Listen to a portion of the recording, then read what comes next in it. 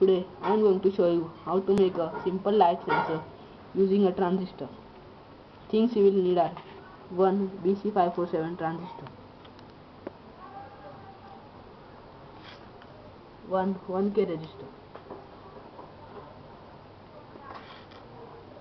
one 470 ohm resistor,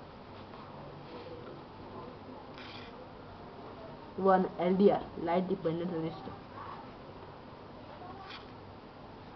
LED light emitting diode, 9-volt battery,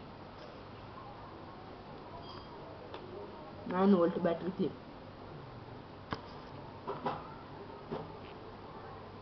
some wires and a breadboard. This is a positive rail and this is a negative rail.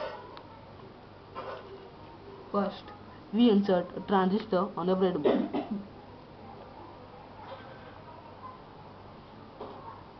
Now, we connect the base of transistor with a 1K resistor and other end of resistor to the negative rail of the breadboard. Now, we connect the base with the LDR.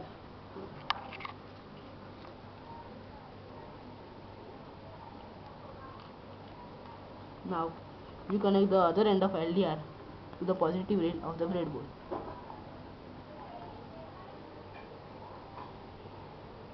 Now, we connect the cathode of LED to the collector of the transistor. Now, we connect the anode of LED with a 470 ohm resistor.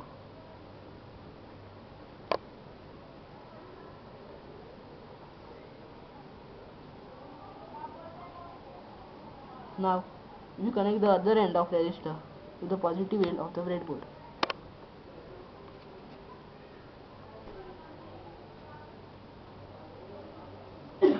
Now, we connect the emitter of the transistor to the negative rail of the breadboard.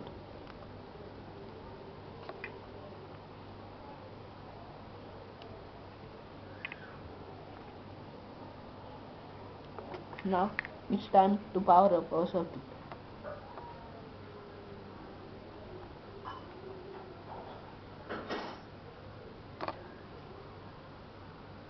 As you can see, LED is lit up.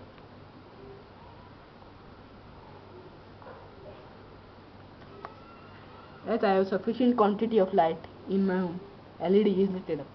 Now, I will try placing a hand on LDR, and you can see LED is switched off.